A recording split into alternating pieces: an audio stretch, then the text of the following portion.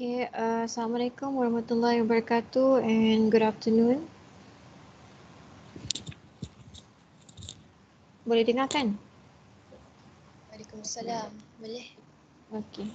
Okay, so today we will continue with chapter 2, amplitude modulation, transmission and reception, part 2. Okay, so in part 1, last week lecture, you have learned on the process of amplitude modulation for a single modulating signal. Okay, so remember the input to the modulator, you have two input. One is the carrier signal and the other one is the modulator. Okay, so I hope you still remember this modulator. So you have the modulator. Input to the modulator, you have two. One is the modulating signal or the information signal, and the other one is the carrier signal, VCT. Okay, and the output here, since this is amplitude modulation, so the output here we name it as VAMT or the modulated signal. Okay, so in last week lecture, actually you only learn on the amplitude modulation process if you have only one modulating signal frequency, VMT. Okay, but what happens, but actually in real application, your VMT here actually consists of multiple frequencies and multiple amplitude. Okay, so what happens if we have modulating signal with a multiple frequency and also multiple amplitude? So this one will be covered in this week lecture. Okay, so this is what I explained to you just now. Modulation by a complex information signal. Okay, so complex information signal. So in the previous section, meaning in part 1 last week, you have learned on how to calculate for the voltage and power for the amplitude modulation wave for a single modulating signal. So in last week lecture, you only learn how to calculate for the voltage and power if you only have one FM, okay, one modulating signal frequency. However, in practice or in real application, the modulating signal is often a complex waveform which is made up of many sine waves with different amplitudes and also different frequency. Okay, so what happens if you have, for example, you have a modulating signal with two different frequencies where you have FM1 and FM2. Okay, so in the previous lecture, the output, the modulated signal for a single modulating frequency, okay, you will have VMT equals to EC sine 2 pi FCT plus MEC over 2 cos 2 pi FC minus FM minus MEC over 2 cos 2 pi FC plus FM.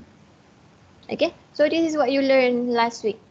Okay, single modulating frequency, FM.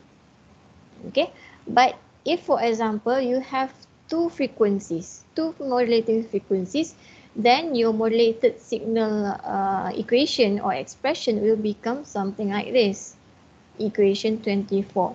So if you look at here, this is the carrier signal. So you have EC sine 2 pi FCT. So this is the first set of side frequency. Okay, so this is since this is FC minus FM, so this is lower side frequencies. Okay, so this is the first set of lower side frequency. This is the first upper side frequencies. This is the second lower side frequencies, and this is the second upper side frequency. Okay, so if you compare these two equations and you try and draw the frequency spectrum for the single modulating signal frequency, your frequency spectrum will be something like this. Okay, so over here you have EC, this is FC, this is upper side frequency FC plus FM, and you have the lower side frequency FC minus FM based on this equation. Okay, the amplitude here is MEC over 2, MEC over 2. Okay, but for this equation now, if you draw the frequency spectrum, you will have something like this. Okay, so this is the middle frequency, which is the carrier frequency FC, and then since you have two modulating signal frequency, then you need to have two set of side frequencies. Okay, so this is the first set of side frequencies. This is the second set of side frequency. This is FC. This is FC plus FM1. This is FC plus FM2. And this is FC minus FM1. This is FC minus FM2. Okay, and this one will become M1 EC over 2. This is M2 EC over 2, M1 EC over 2, and M2 EC over 2. Okay, so this is the frequency spectrum for this equation. So if you have five different modulating frequencies, then you should have 5 sets of side frequency. Okay. So, and another thing, if you deals with information that have multiple frequencies, then if you want to calculate for the power, you need to calculate for the modulation, total coefficient modulation or total modulation index, okay, MP. Okay, you need to calculate for the total modulation index MT. So the equation for MT, okay, so please write this down. Equation 25 is MT equals to M1 squared plus M2 squared plus M3 squared plus Mn squared square root. Okay, so this is the equation to calculate for the total coefficient modulation or the total modulation index. Okay, then only you can calculate for the upper sideband power, lower sideband power, and also the total power PT.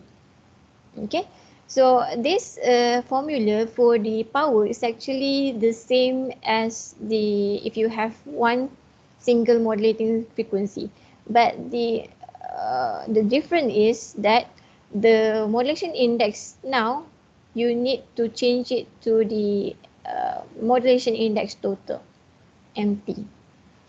Okay, so the others is the same. Okay, so why you need to calculate for the modulation index total? Because if you have modulating signal with different amplitude, different frequency, you will definitely get different modulation index, because you know previously that M is equals to EM over EC. So now you have multiple amplitude of EM.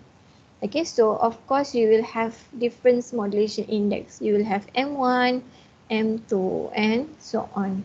So you need to calculate for the M total first before you can use this formula. Okay. So now let's try and do the example. The first example here. For an AM transmitter with an unmodulated carrier, power PC equals to 100 watt, that is modulated. Sorry, is it the record? Yeah. Okay. So for an AM transmitter with an unmodulated carrier power PC equals to 100 watt, that is modulated simultaneously by 3 modulating signals with coefficient modulation M1 equals to 0.2, M2 equals to 0.4, M3 equals to 0.4, 0.5. Okay, so over here, already given the modulation index.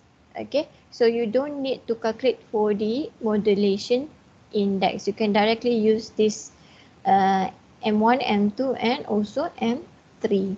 So let's try and calculate the first one, the total coefficient of modulation, which is the M total. Okay, M total is equals to M1 squared plus M2 squared plus M3 squared.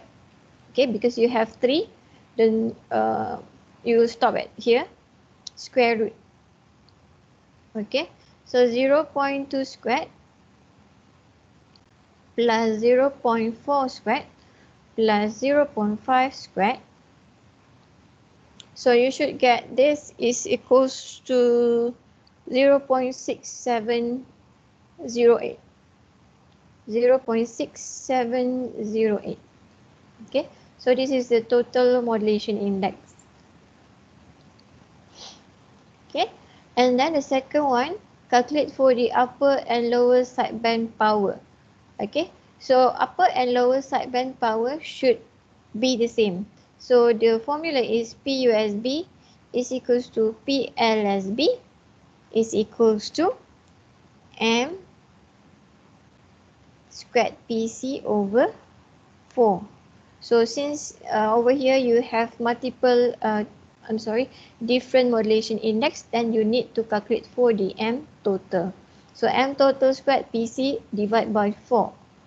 So 0.6708 squared multiply with the carrier power 100 watt divide with 4.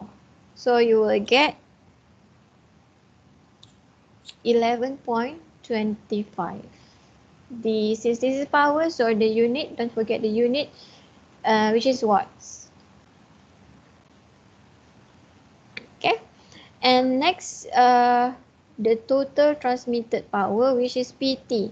So PT, if you remember the formula, it is carrier power plus the upper sideband power and also the lower sideband power. Or you can use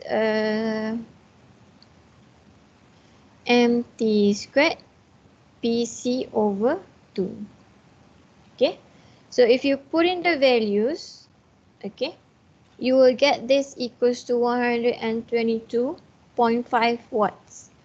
Okay, so if you don't remember this formula, you can also use the equation P total equals to PC plus PUSB plus PLSB.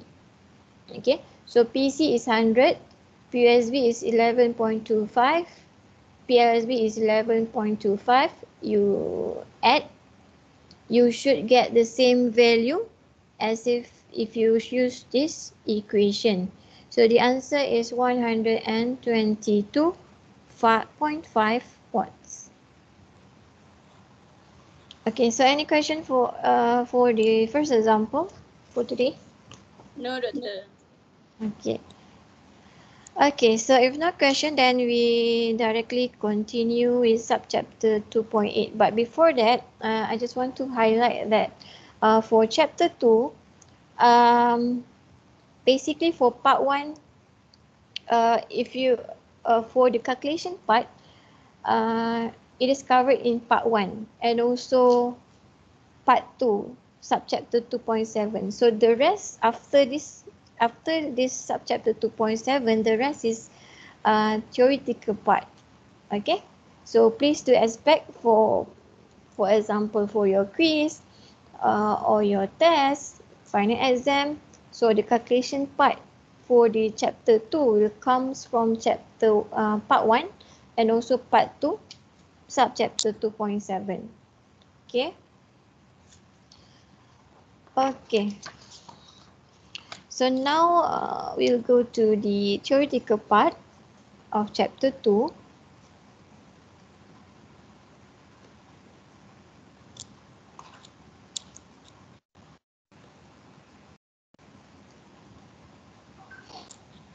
Okay.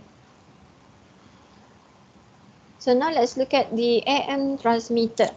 Okay, so if you still remember the communication block diagram, you have the sender. Sender goes to the modulator. After modulator, you have transmitter. After transmitter, you have the transmission channel. After transmission channel, you have the receiver. After receiver, you have demodulator, and lastly, you have the recipient. Okay, so this part we will cover on the transmitter part, the part after modulator. Okay, but so for the amplitude modulation transmitter, we have two types. The first one is the low level transmitter. The second one is the high level transmitter. Okay, so now let's look at the first one, the low level transmitter. So if you look at here, this is the block diagram for the low level transmitter. Okay, so this one is it is very important for you to know how this transmitter works and also the function of each block. Yeah, so if you look at here, this is the modulator part. This block diagram is actually the combination of the modulator part and also the transmitter part. Okay, so this is the modulator part. This is the transmission part. Okay, and then the antenna here will send the signal to the channel. Okay, before it goes to the receiver. Okay, so this is transmitter. Transmission. Transmitter. Okay, this is the modulator. Okay, so now let's look at this block diagram over here. So this, remember your modulator, you have two inputs.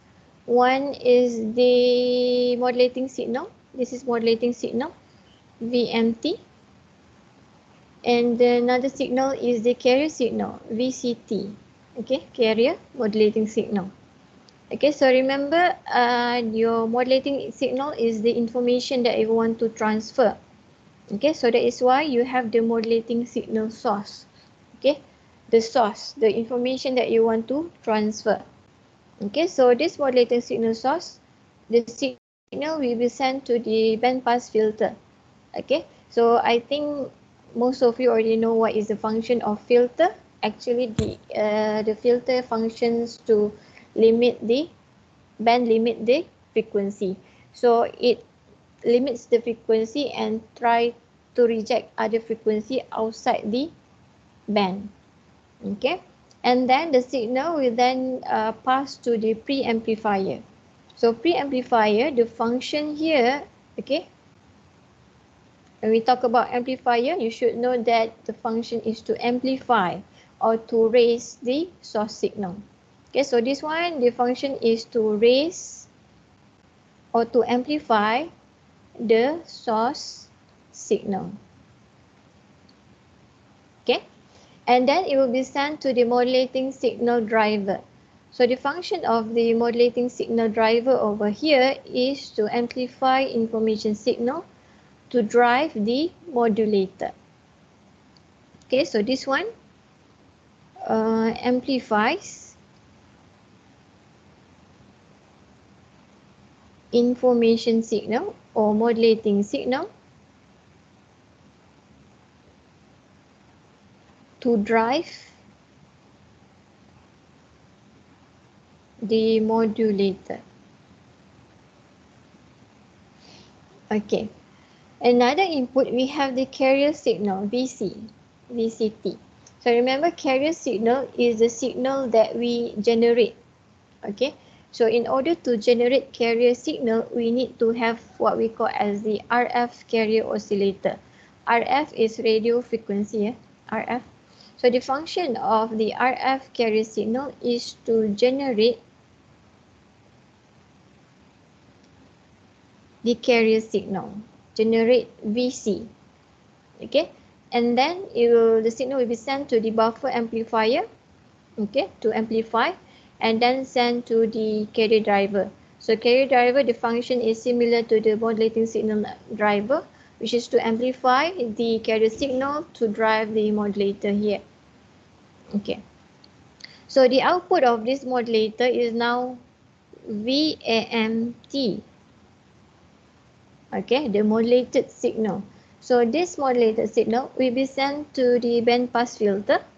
So band pass filter will limit the frequency and then send to the linear intermediate power amplifier and the linear final power amplifier. Okay, so this is important for you to know what is the function of this.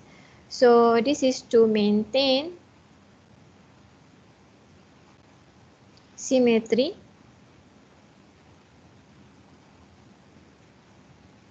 in the AM envelope. Okay, so remember your AM envelope, you have something like this. So your AM envelope should be symmetry, positive and negative. Okay, so this is the function of the linear intermediate power amplifier and the linear final power amplifier. And then send to the band pass filter again. And then the final one, we have the coupling network. So the function of the coupling network is to matches the output impedance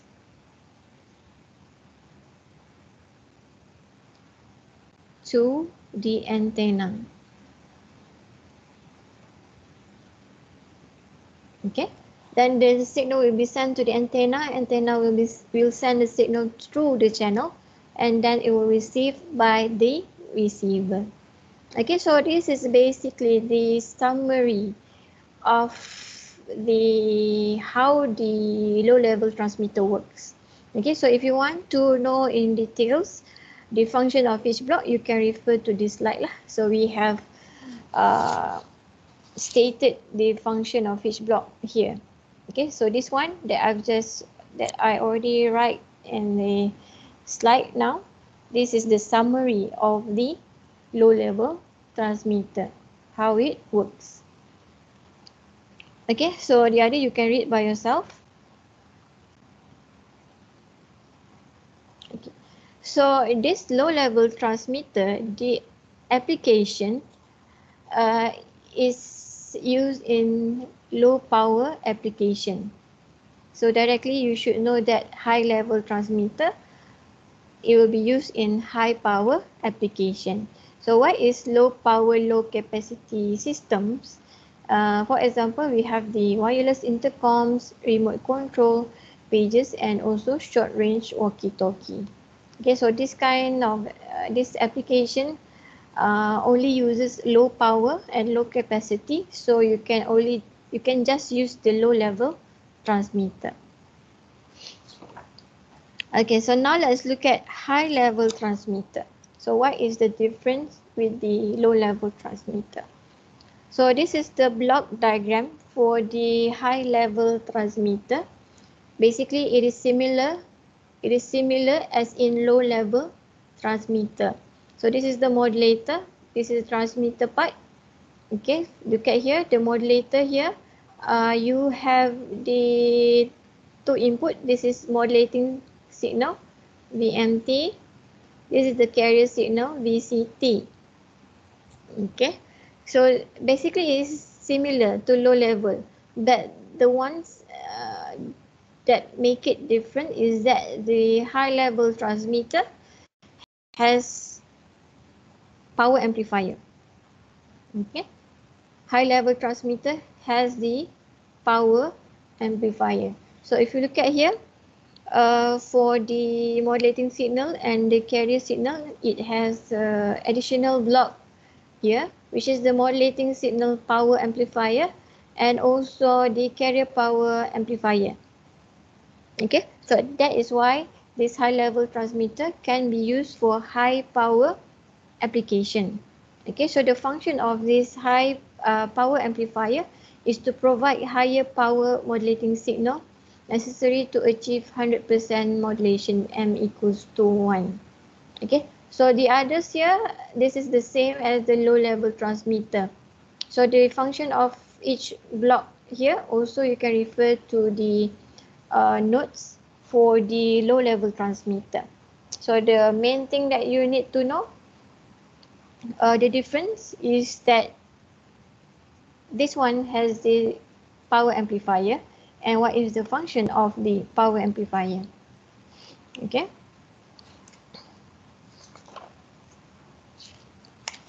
So that is for the transmitter. So now let's look at the receiver part.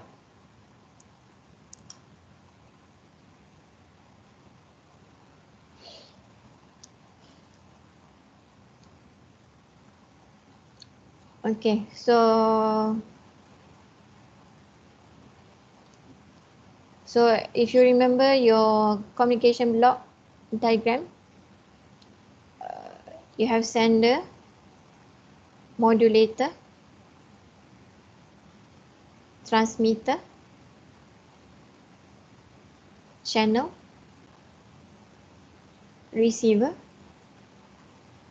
demodulator, and receiver.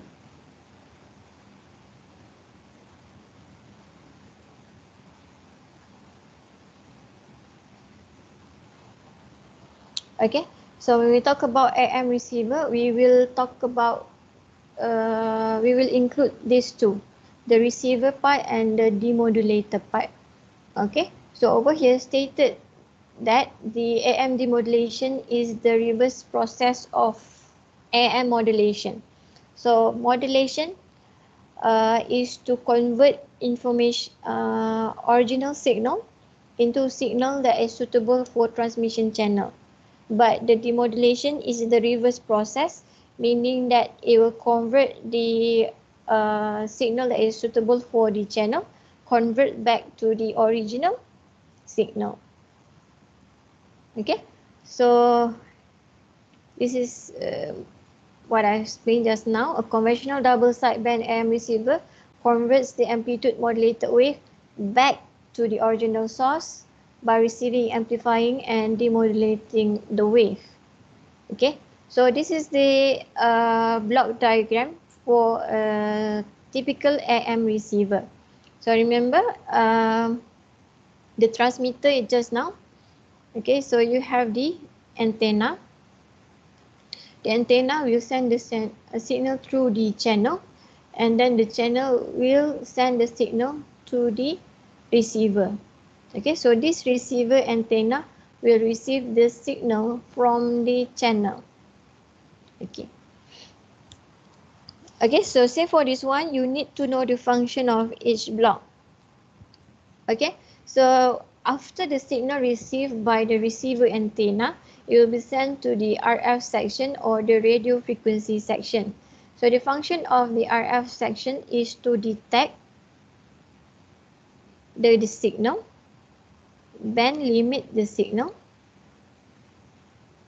and also amplifies the signal.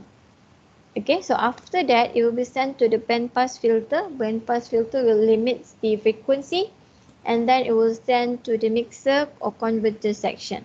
So what is the function of the mixer converter section? It is to convert radio frequency signal into intermediate frequency signal. So this signal received from the receiver antenna is in radio frequency signal. Okay, so up to this point, the signal is in radio frequency signal.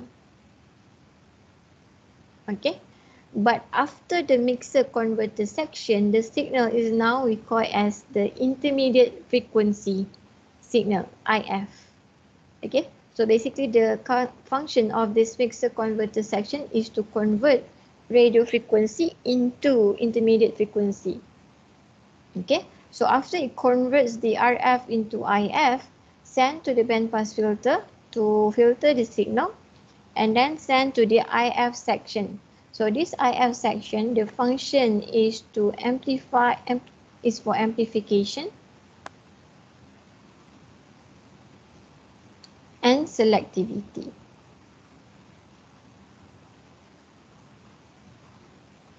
Okay, so what is selectivity? I will explain in the next to slide.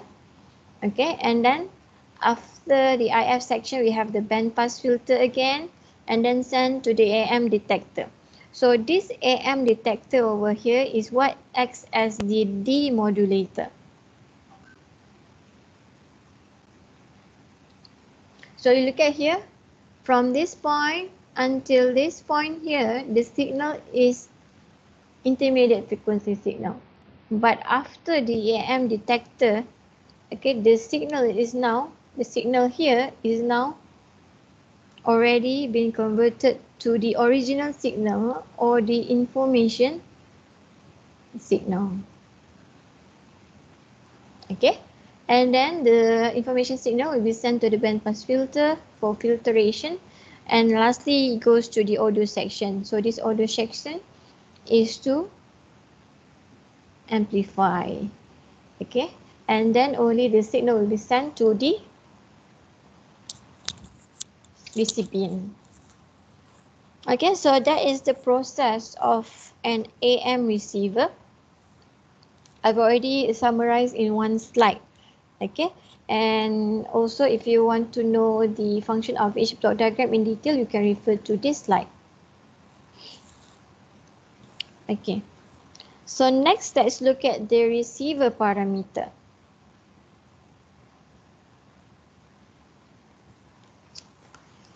So remember just now I've talked about selectivity. Okay, so the function of the IF section in the AM receiver is for amplification and selectivity. So what is selectivity? So over here it is defined as a parameter used to measure the ability of the receiver to accept a given band of frequencies and reject all others. Okay, the measure of the ability of the receiver to select certain frequency and to reject others frequency. Okay, so that is what it means by selectivity. Measure of the ability of the receiver to select. Okay, and to measure the selectivity of the receiver, you need to compare the bandwidth at two levels of attenuation. One is at negative 3 dB and one is at negative 60 dB. Okay, so you can measure the selectivity based on the shape factor in equation 31. Okay, so equation 31 is shape factor is equals to bandwidth at negative 60 dB divided by bandwidth at negative 3 dB. Okay, so basically it compares the bandwidth at negative 60 dB and the bandwidth at negative 3 dB. Okay, so look at here, in ideal cases, both the bandwidth at negative 60 dB and negative 3 dB will be the same. So if you have the same bandwidth, so the same value divide with the same value, the output output of the shape factor, the value is equals to 1. But in real application, in real practice, in practical circuit, you cannot get shape factor exactly equals to 1. Okay, you cannot get shape factor equals to 1. Okay, so if you look at here, for example, for a radio receiver, the shape factor is about 2, while for the satellite, microwave and two-way radio receiver, the shape factor is closer to 1. Okay, so basically the best shape factor is of course 1, but you cannot get shape factor exactly equals to 1. So if you compare between the AM broadcast band radio receiver with the satellite, microwave and two-way radio receiver, so you can know that this one has a higher selectivity because the value is closer to 1. Okay, so this one has higher selectivity. So if you have any question, you can just interrupt. So the next, the second parameter is the bandwidth improvement, BI. Okay, so if you still remember in chapter 1, you have learned on thermal noise. Okay, the formula for thermal noise is N equals to KTB. K is Boltzmann constant, T is temperature in Kelvin, and B is bandwidth. So this thermal noise is one form of noise occurs in communication system that is proportional to bandwidth. So if the bandwidth is increased, then the thermal noise will increase based on this equation. Okay, so it is directly proportional. So you can calculate for the, okay, so if you look at here, as signal propagates from the antenna through the RF section, mixer converter section, and IF section, the bandwidth of the signal is actually being reduced, okay, because you have the filter and so on. Okay, so in order to measure for the bandwidth improvement, you can use this formula. BI equals to bandwidth radio frequency divided by bandwidth intermediate frequency. Okay, so you remember at the receiver part, when you want to convert back to the information signal, so actually from RF signal, you need to convert first to intermediate frequency signal, then only you can convert to the original signal or the information signal. Okay, so of course, if you look at here, as the signal propagates, the bandwidth is reduced. So you should expect that the bandwidth of the signal in the intermediate frequency is smaller compared to the radio frequency. So you can measure the ratio between the RF bandwidth with the intermediate bandwidth. Okay, so you can get the bandwidth improvement. Okay, so smaller bandwidth, why we wanted to reduce the bandwidth? Because we want to have lesser noise. Okay, smaller bandwidth meaning lesser noise based on this formula.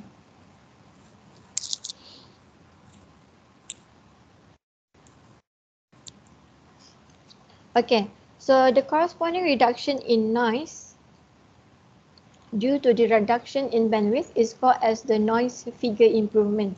Okay, so equation 33 over here is noise figure NF improvement is equals to 10 log BI. 10 log bandwidth improvement, then you will get the noise figure improvement in the unit decibel. Okay, so just like what I explained before, if you reduce the bandwidth, the noise will be reduced. Okay, so look at example 5.1. Determine the improvement in noise figure for a receiver with an RF bandwidth equals to 200K and an IF bandwidth equals to 10 kilohertz. So you need to calculate for this noise figure improvement, but before that, you need to calculate for the bandwidth improvement. Okay, so bandwidth improvement is BI equals to BRF divided by BIF. So BRF is 200K divided with 10K. So you should get this 20. 20 no unit because this is the ratio. And then you can calculate for the noise figure improvement.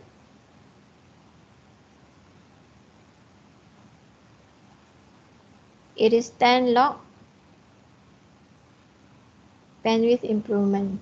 So 10 log 20, you should get 13.01 dB. Okay.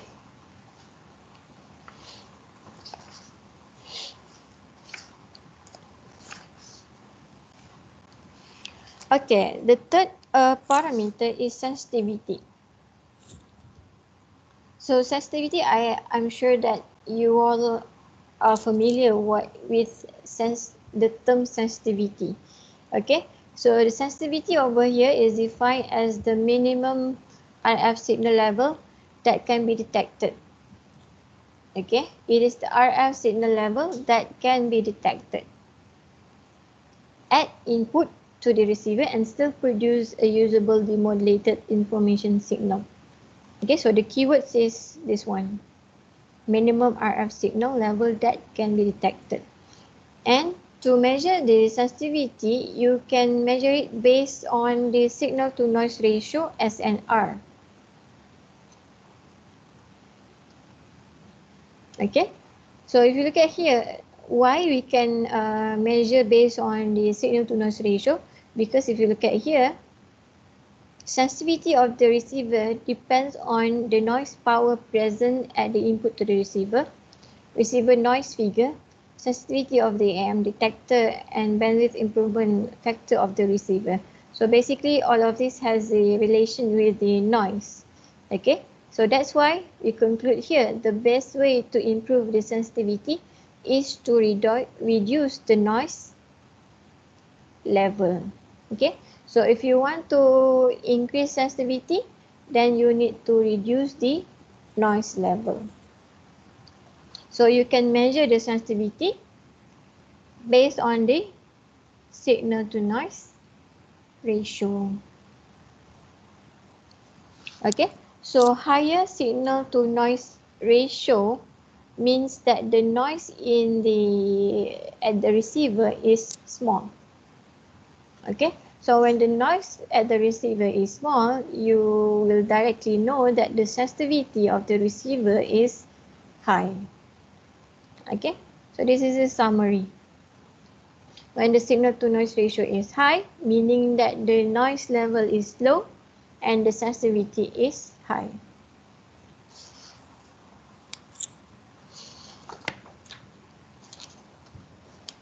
So the fourth parameter is the dynamic range.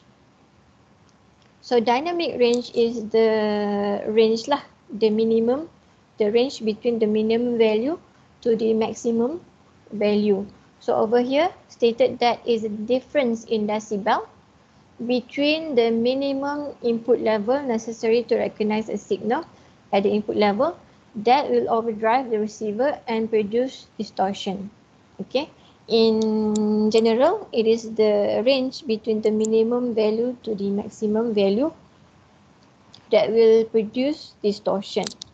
Okay, so if you look at here, if for example the minimum receive level is a function, the minimum receive level is X, and the level that will produce overload distortion, meaning the maximum, is Y. Okay, so meaning the dynamic range is the range between X and Y. Okay, and stated over here, the dynamic range of 100 dB is already considered about the highest possible. And if you have a low dynamic range, you can actually cause severe intermodulation distortion. So basically, we don't want a very low dynamic range, okay, because it can cause distortion. Okay, but the highest possible dynamic range is about 100 dB from the minimum to the maximum. Okay, and the fifth parameter is the fidelity. Fidelity is the measure of the ability of a communication system to produce an exact replica of the original source information at the output of the receiver. So basically, for a good system, your input must be exactly equals to the output. But in real application, we cannot get exactly the same. Okay, so this fidelity will measure the ability of the communication to produce exact replica of the original source information at the output. Okay, so there are several forms of distortion that will affect fidelity. So you have phase distortion, amplitude distortion, and frequency distortion. So this one I think you can read by yourself. What is phase distortion, amplitude distortion, and frequency distortion? Okay, so you can read this if you want to know in detail how this distortion is affecting the fidelity. Okay, this is amplitude distortion and frequency distortion. And the second last parameter is the insertion loss. So insertion loss is the ratio of the power transferred to a load with a filter in a circuit to the power transferred to a load without a filter. Okay, so stated here, filters are generally constructed from lossy components such as resistor and capacitor that tends to attenuate or reduce the magnitude of the signal. So to measure insertion loss, you can use this formula, 10 log P out over P in. So if you look at the definition over here, it is the ratio of power transferred to a load with a filter. With a filter meaning is this one, P out. P out is with a filter. P in is without a filter. Okay, so if you still remember the block diagram of the receiver, you have the filters in the receiver block diagrams. You have several filters. Okay, so of course at the input, there is no filters. Okay, that's why I put it here. P in is without filter, P out is with the filter. So that is why the definition over here stated that it is the ratio of the power transferred to a load with a filter. This is with the filter in the circuit to the power transferred to a load without a filter. Okay, so the ratio of P out divided by P in. Okay, and the last parameter is the noise temperature. This one you have learned this one in chapter 1. Noise temperature or thermal noise. The formula is NKTB. N is Boltzmann's constant, 1.38 10 to the power of negative 23. T is temperature in Kelvin, and the B is the bandwidth. Okay, so if you want to calculate the noise temperature in the receiver, you can just directly use this formula. Okay, any question?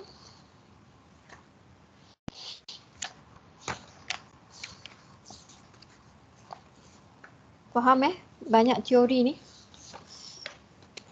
Faham, Doktor. Okay. So next is types of receiver. So receiver, we have two types of receiver. The first one is coherent receiver. The second one is non-coherent receiver. So what is the difference? The coherent receiver, the frequency generated used for the modulation are synchronized to oscillator frequencies.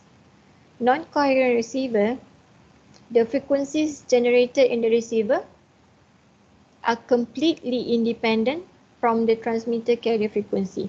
So this is the difference between coherent receiver and non-coherent receiver. Okay, so the ones that I highlight here, this is the key points that you need to know. The difference between coherent receiver and non-coherent receiver.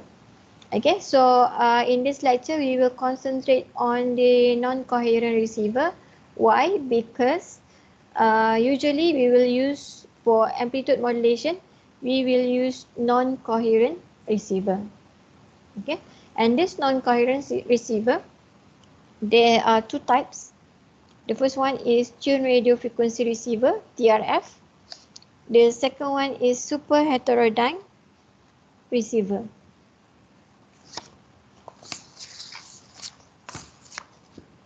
Okay. So it's already 2:54. I would like to finish chapter 2 part 2 today. So do you need a break, 5-minute breaks before we continue with this subchapter, or I can just directly continue? Do you need a break?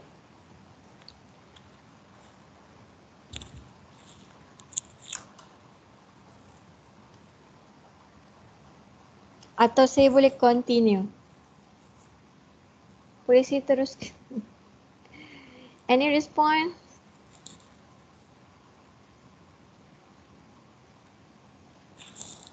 Okay. Continue ya. Okay.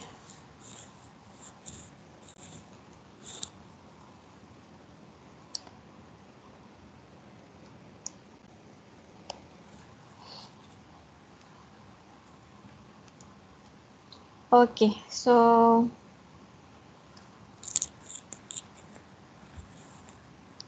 majority of you wants to continue, so I will directly continue. So just now I've told you that the non-coherent receiver, we have two types: tuned radio frequency receiver and super heterodyne receiver. Okay, so now let's look at the first one, which is tuned radio frequency receiver, TRF. So this is the block diagram of the tuned radio frequency receiver. Okay, so it is important for you to know, to be able to explain how this tuned radio frequency receiver works.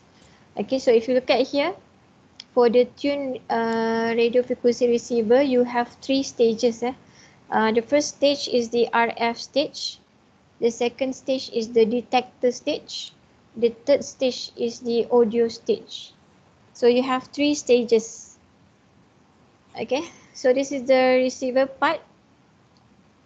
Remember, you have the signal coming from the transmission channel. So the receiver antenna will receive the signal from the channel. Then it will send to the RF stage.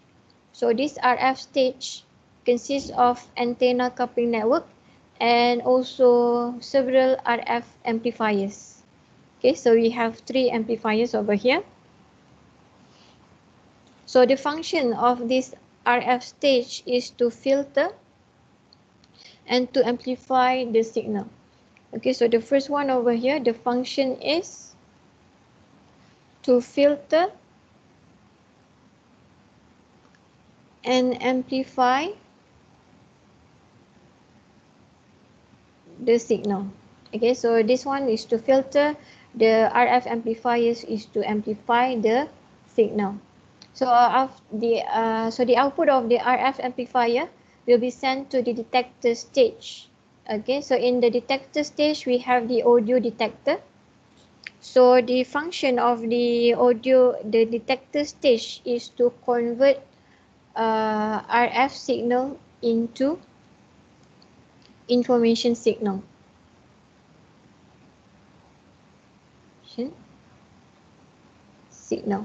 So after it converts to the information signal, then it will be sent to the audio stage. So the function of this audio stage, because you have the audio amplifiers over here, so basically the function is to amplify the signal. So after it amplifies the signal, then only it will be sent to the speaker. Okay, so this is the process of the tuned radio frequency receiver. So this tuned radio frequency receiver, the advantage is that it is simple and it has a relatively high sensitivity. Okay, so these are the advantages of tuned radio frequency receiver, but it still have several disadvantages. Okay, so you can refer to the next slide. Over here we have the three distinct disadvantages for TRF. So the first one over here, the disadvantages is that the bandwidth is inconsistent. Okay, the bandwidth is not consistent. It varies with the center frequency when tuned over a wide range of input frequency. So if you look at, if you use this formula, bandwidth equals to F divided by Q. F is the frequency, center frequency, Q is the Q factor. So basically, if the frequency here changes, then the bandwidth will change. That's why the statement here stated that the bandwidth is not consistent because it is varies with the frequency. So when the frequency change, the bandwidth will change. Okay, so remember, so when the bandwidth change, then the selectivity of the receiver also will change. Okay, so that is the main disadvantage of tuned radio frequency receiver. So if you look at example 5.2, for an AM commercial broadcast band receiver, ranges from 535K to 1605K with an input filter Q factor of 54, determine the bandwidth at the low and high end of the RF spectrum.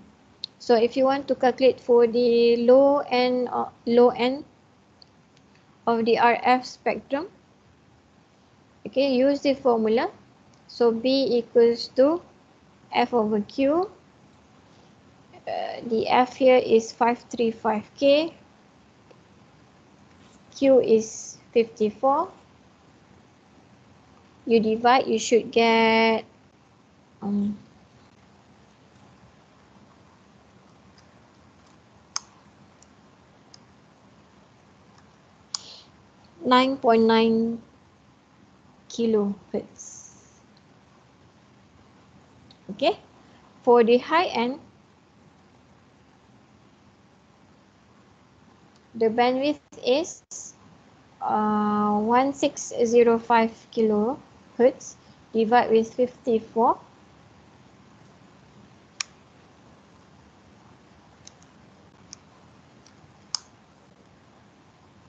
So you should get 29.7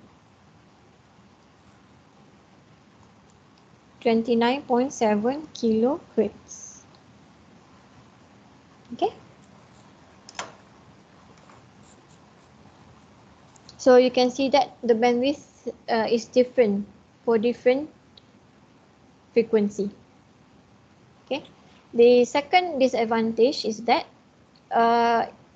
it is unstable due to large number of RF amplifiers tuned to the same center frequency. So if you remember at the first stage of the TRF receiver, you have 3 RF amplifiers.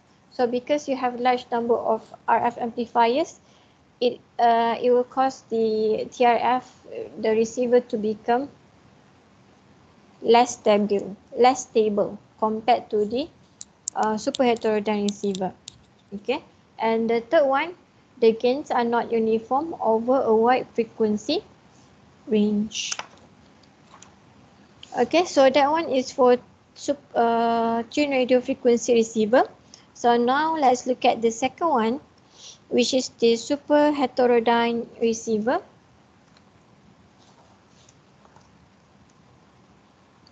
Okay, so for super heterodyne receiver, the name heterodyne here means to mix two frequencies together in a non-linear device, or to translate one frequency to another using non-linear mixing.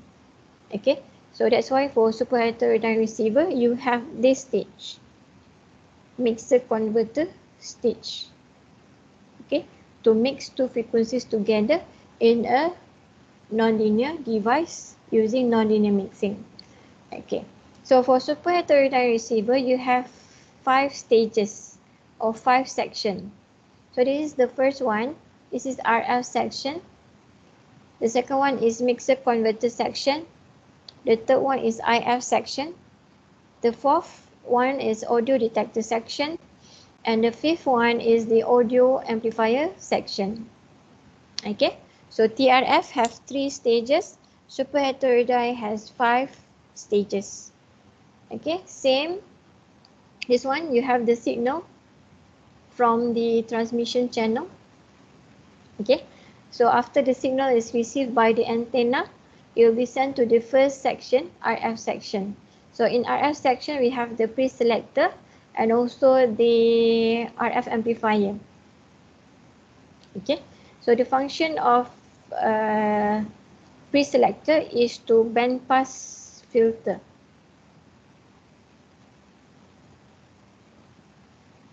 Okay, to select certain frequency and reject other frequencies. So it acts as a filter, band pass filter, to reject unwanted frequency. For RF amplifier, of course, the function is to amplify the signal. Okay, so the second section, we have the mixer converter section. So if you look at here, remember we need to convert RF to IF, then only we can convert it into information signal. Okay, so the function of this mixer converter section is basically to convert RF to IF. Okay, using a non-linear mixing. So if you look at here, the input to the mixer, we have the first one is the radio frequency signal, RF. So this is RF signal, the modulated signal, something like this. This is the AM envelope, and then we inject another frequency that we generate called the local oscillator frequency. Okay, so the local oscillator actually generate another signal. Okay, another signal mixed in the mixer converter section. So from the mixing process, the output will become the intermediate frequency signal. So that is why you look at here, at this point here, now the signal is already in the form of intermediate frequency signal. Okay, so this is RF, this is intermediate frequency signal IF. So after the mixer converter section convert RF to IF, then it will be sent to the band pass filter. So function of band pass filter, of course, to filter the signal, and then we have the amplifier to amplify the signal. So after the IF section, we have the audio detector section. Okay, so this audio detector section is the one that acts as a demodulator, where it converts IF signal into information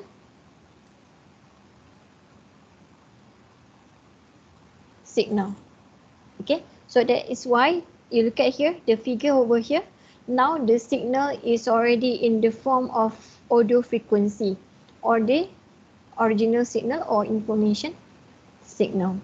So after the signal already been converted to the information signal, then it will be sent to the audio amplifier to amplify the signal, then only it will be sent to the speaker. So this is the summary of the process of the super heterodyne receiver that you should know. Okay, so for a more detailed explanation of each blocks diagram, then you can refer in the slide. Okay, but roughly this is the process. Okay, so you can refer to this slide if you want to know further, know in details the function of each section. Okay, so now let's continue to the receiver operation. Okay, so the first receiver operation is the process of frequency conversion. Okay, so in this subsection, you will learn on how exactly, in details, how exactly the RF signal can be converted into IF signal. Okay.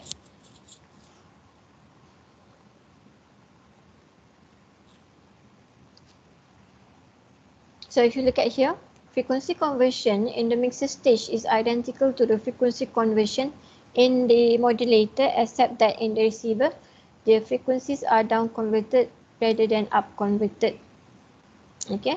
So in the mixer, RF signal are combined with local oscillator frequency. So remember your receiver block diagram just now. You have the mixer. Okay, in the super heterodyne receiver, this one you have two input. The input here is RF signal, and then we have another signal generated by the local oscillator.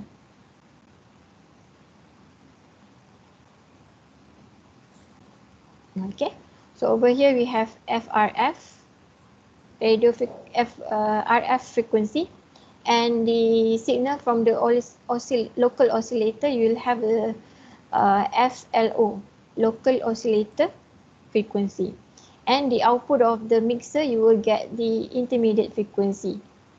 So we will have FIF. Okay. So if you look at here, when local oscillator frequency is tuned above RF, we call it as high side injection. But if the local oscillator frequency is tuned below RF, it is low side injection. So what it means here is that for high side injection, the equation is FLO equals to FRF plus FIF. For low side injection, it is FLO equals to FRF minus FIF. Okay, so from this equation, you can actually get the frequency for the intermediate frequency, FIF. Okay, so from this equation, for example, for the high side injection, FIF is equals to FLO minus FRF. Okay, so later I will show you how to calculate for FIF. Okay, and then next slide. So if you look at here, this is the equation that I just showed you just now. For high side injection, it is FLO equals to FRF plus FIF. Low side injection, it is FLO equals to FRF minus FIF. Okay, so FLO is the local oscillator frequency. This is radio frequency, this is intermediate frequency. So now let's look at this example. So if you look at this figure, so the figure here shows the frequency conversion process. So the key point over here, it is frequency conversion process of a super heterodyne receiver using high side injection. Okay, so if you have questions on frequency conversion, you must make sure whether it is a high side injection or low side injection, because the equation for high side injection and low side injection is different. Okay, so that's why it's important for you to know whether it is high side or low side. So over here is stated that this is a high side injection. So when it is a high side injection, then you can use the formula FLO equals to FRF plus FIF. Okay. So if you look at here, this is the signal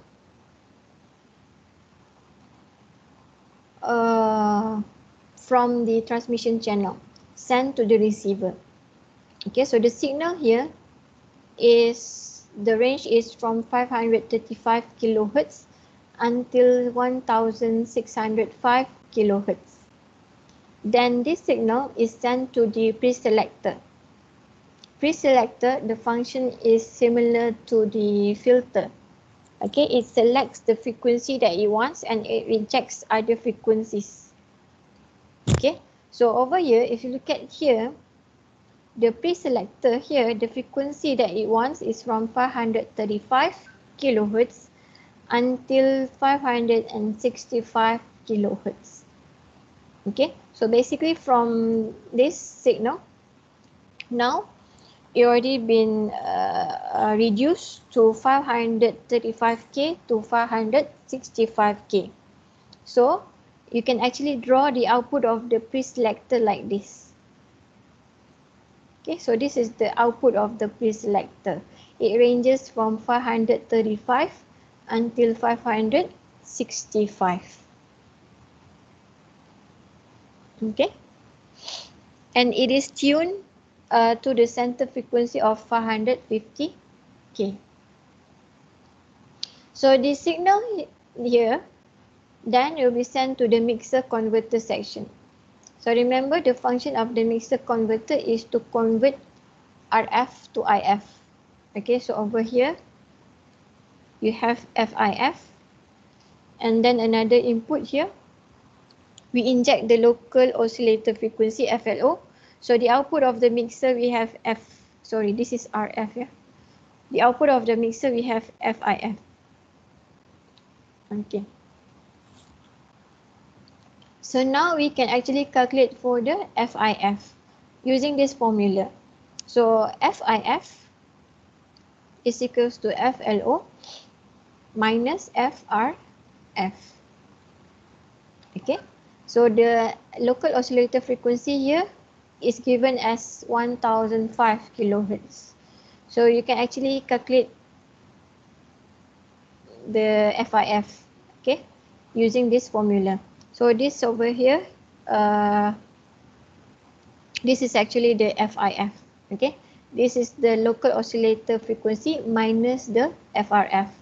The FRS is this one, 535, 540, 545, 550, 555, 560 until 565. Okay, so you minus the local oscillator minus with the RF frequency. So you get the intermediate frequency. So this is the intermediate frequency. So you can draw the intermediate frequency like this. So the frequency actually varies from 440 kilo until 470 kilo. Okay, so this is the FIF. This is FRF. Okay, so and then the signal FIF, the intermediate frequency, will be sent to the IF filter. So the IF filter will filter this signal so that it selects the frequency from 450 until 460. So from this signal over here, the IF will filter the signal and the output will become this one. Okay, the signal at the output of the IF filter, the frequency is only from 450 until 460K. Okay, because the filters filter the signals between this range of frequency. So it rejects other frequency outside this range. Okay. So I hope that you understand the process of the frequency conversion, how we convert from RF to IF. Okay, so if you look at next example, so we have example 5.3 here. So this one is similar to the example that I've just shown you just now. So if you look at here, given the RF input, you have the FC, FUSF, and FLSF. So basically, if you draw this signal, you will have something like this lah. Okay, you have the lower side frequency, carrier signal, carrier frequency, and the upper side frequency. Okay, so this signal sent to the pre-selector. So the preselector will select certain frequency. But because the preselector over here doesn't gives you the frequency, the exact frequency that it wants, so you can just ignore. Okay, but if the in the preselector box you have the frequency range, then you must make sure that you filter the range, the frequency outside the range stated in the preselector box. Okay, same as the previous example. So after that, it will be sent to the RF amplifier where the signal, the amplitude will be amplified, and then sent to the mixer converter section. So over here, this is FRF, and then you have the local oscillator FLO. So basically the output of the mixer converter is FIF lah. Okay. So since this example doesn't state whether it is a high side injection or low side injection, then we assume that it is high side injection. So FLO is equals to FRF plus FIF. Okay. So FIF is equals to FLO minus FRF. Okay. So this is high side injection because it is FLO minus FRF. Okay, so if you calculate for the FIF, you will get this frequency. So this is the intermediate frequency, 450, 455, 460. Okay, so the local oscillator frequency FLO is 1355. Put in this equation, you will get this. Okay, and then it will be sent to the bandpass filter. Same, the bandpass filter over here. Okay, sorry. So the bandpass filter over here already stated that the range is from 450 to 460. So since the FIF is already in between this range, then the output of the bandpass filter is this. It varies from 450 until 460. Okay, so any question for the frequency conversion process?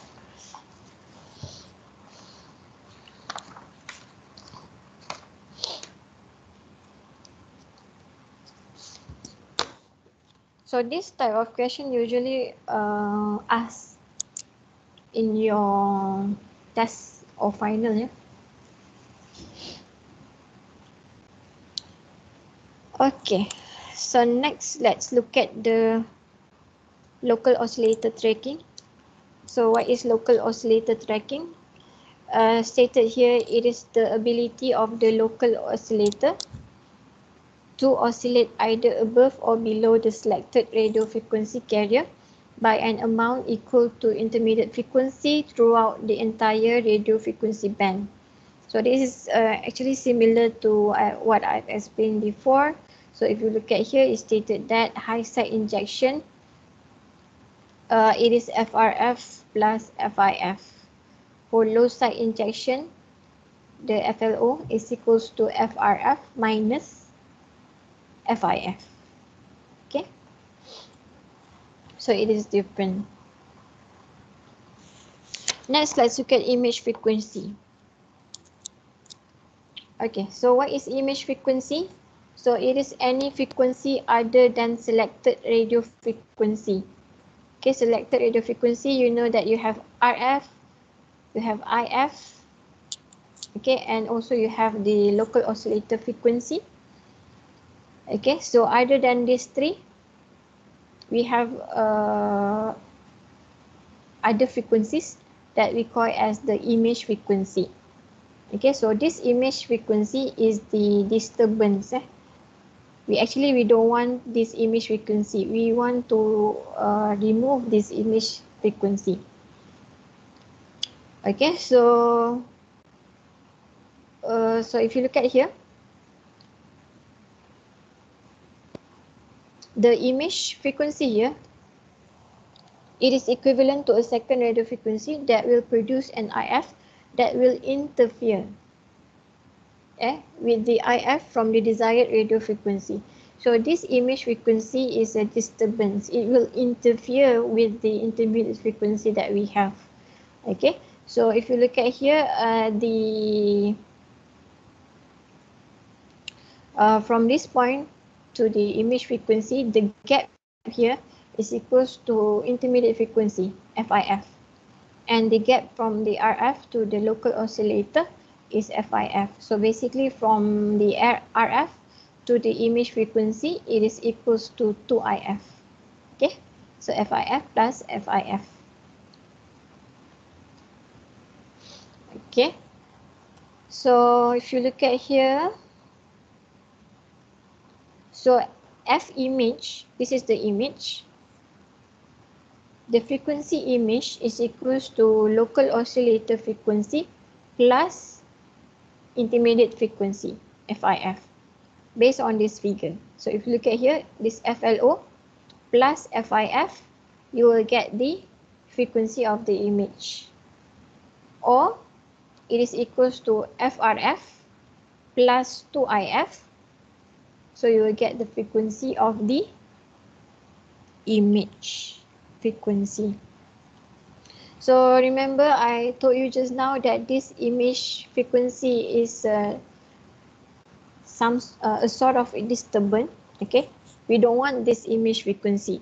But how can we remove this image frequency? So stated over here, the higher the intermediate frequency, the farther away the image frequency is from the desired radio frequency. Therefore, for better image frequency rejection, a high IF is preferred. So meaning that for a better image rejection, okay, if you want to reject this image frequency here, we must make sure that the IF is, the value of the IF frequency is high. Okay, because if you look at here, the gap here, this is equals to 2FIF. Okay, so if the IF is further away, so the image frequency will also be further away from the desired radio frequency. Okay, so in order to reject this image frequency, we must make sure that this IF has a high value. Okay, so this is what it means by this statement. The higher the IF, the farther away the image frequency is from the desired radio frequency. Okay, so for a good image rejection, we want to have a high IF. Okay, however, there's a disadvantage also, yeah. However, the higher the IF, it is more difficult to build a stable amplifier. So meaning over here, there is a trade-off. You want to have a better image frequency rejection, so you need to have high IF. But if the IF is too high, then the amplifier will become unstable. So you must make sure, you must determine the correct value of IF. Okay, because there is a trade-off over here.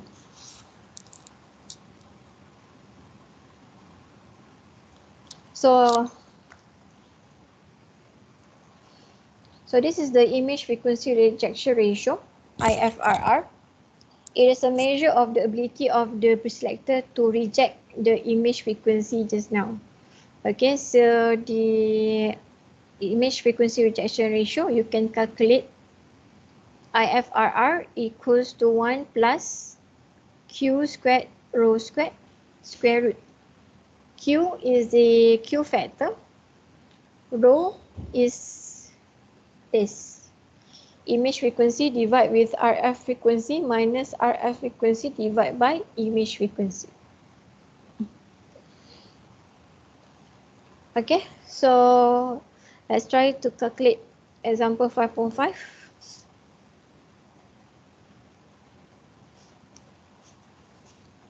So calculate the image frequency rejection ratio given the Q factor equals to 100. Okay, you also been given the RF frequency 600 and image frequency 1510K. Okay, so IFRR equals to 1 plus Q squared rho squared square root. So you need to calculate for the rho first.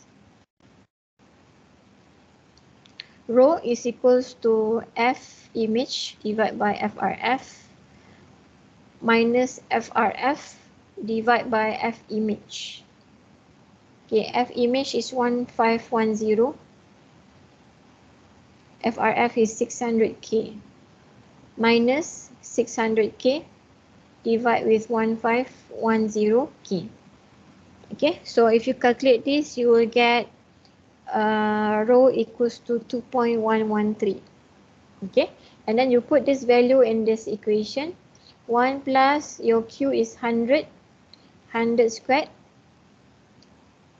2.113 squared, square root. So you will get the value of the image frequency rejection ratio equals to 211.3.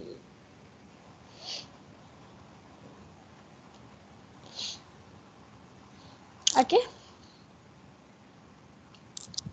So next, let's look at the double conversion receiver. Okay, so why do we need double conversion receiver? So if you still remember just now, in the subchapter that I explained on the image frequency, I already told you that for a good image rejection, you need to have high IF. Okay, for good image rejection, you need to have high IF. But if your IF is too high, then the amplifiers will become unstable. So for the amplifier to become stable, you need to have a low IF. So you look at here, there's a trade-off. Okay, you want it to be high, but it cannot be too high. Okay, because if it is too high, then the amplifier will become unstable. So how to solve this issue? So that is why we come out with the double conversion process. Okay, so the double conversion process is to use two intermediate frequency. Okay, one is high frequency, one is high intermediate frequency, the other one is low intermediate frequency. So if you look at here, this is the block diagram for a double conversion process. You have two detector stage. Okay, usually you have one detector stage, but for double conversion process, you have two. This is the first detector stage. This is the second detector stage. Okay, so the first detection state is to come out with the first intermediate frequency. Okay, so we want to come out with a high intermediate frequency for the first IF because we want a good image rejection. But then in the second detector stage, okay, we will come out with the second intermediate frequency where the second IF will be relatively low because we want to have good selectivity and we want the amplifier to be stable. Okay, so this is what it means by double conversion receiver process. Okay, so the last subchapter is the net receiver gain.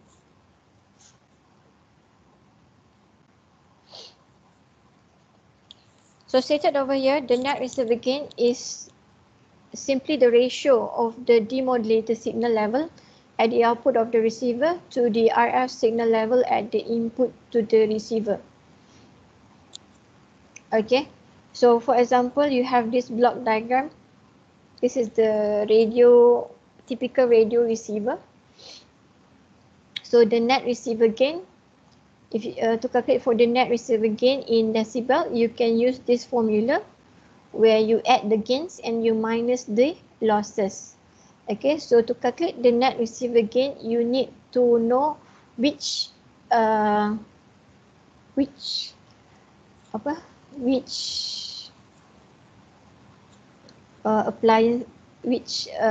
appliances which components, which component is a loss, having a losses, and which components is having a gain. Okay, so if you look at here, where the gains happen in the RF amplifier, IF amplifier, and audio amplifier. Why? Because you get here, this is amplifier. So you know that the amplifier is to amplify. It is to increase. That is why it is gains. But for the losses, okay, we have the preselector, mixer, and the detector. Okay, so this losses actually it reduce the frequency. Okay, just like the filter. So if you should know which one is gain, which one is losses. Okay, so if you look at here, this block diagram, so you already know that the preselector is a losses component. This is gain component. Mixer converter is the loss component. IF amplifier is gain. Detector is loss. And audio amplifier is gain component. Okay, so to calculate, you just add the gains minus the losses. Just like example 5.8. For an AM receiver with a negative 80 dBm input signal level, and the following gains and losses determine the net receiver gain and the audio signal level. So if you look at here, given the gains is RF amplifier equals to 33, IF amplifier equals to 46, audio amplifier equals to 25, and the losses, preselector loss equals to 3 dB, mixer loss equals to 6 dB, and detector loss equals to 8 dB. Okay, so calculate for the net receiver gain. GdB. Okay, so it is basically gains minus losses. Okay, so the gain is 33 plus 47 plus 25 minus the losses. So we have 3 plus 6 plus 8. Okay, so you calculate this, you should get the value in decibel. Okay, so that is basically the end of chapter 2 part 2. So any question?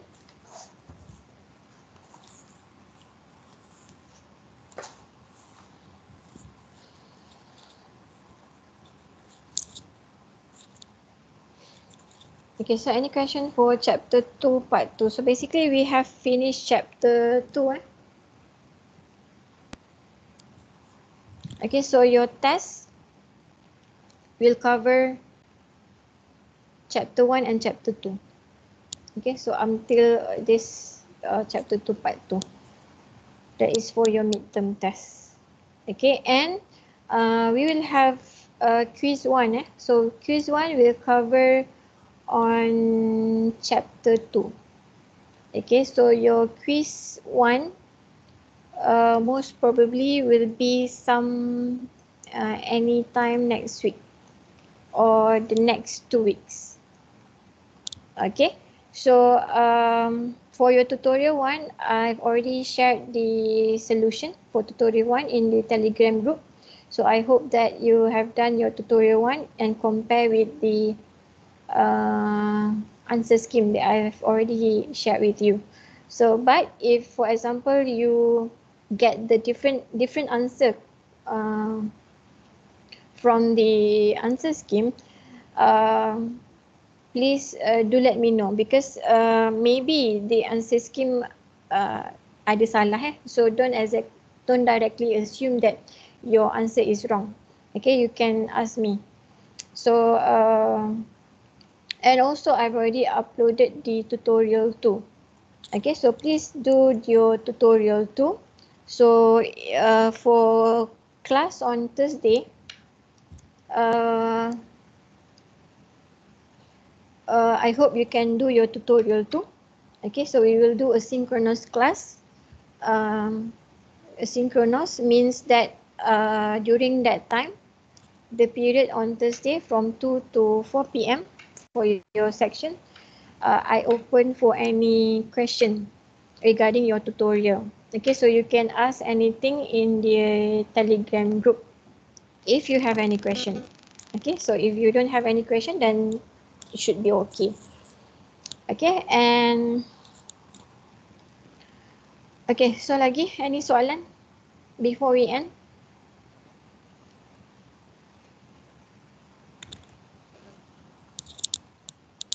No question. Okay, so um, so your quiz, I will tell you the exact date in the Telegram group. Okay, and next week there's no class because on Tuesday holiday, and also on Thursday is also a public holiday in Melaka. Okay, so there will be no class, but I will prepare your quiz 1. Okay, so please study chapter 2. Okay, so if there is no question, then we can end our class for today, and don't forget to leave feedback in the Ulen for your attendance. Okay, so I will look at the attendance in the Microsoft Teams and the Ulen. Okay, so thank you very much. Okay, and before that, ada sesiapa kenal ni tak?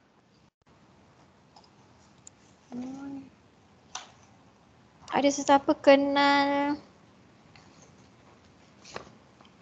Ibrahim Ahmed? Oh, ada. Okay. Okay, Ibrahim Ahmed ada. Okay.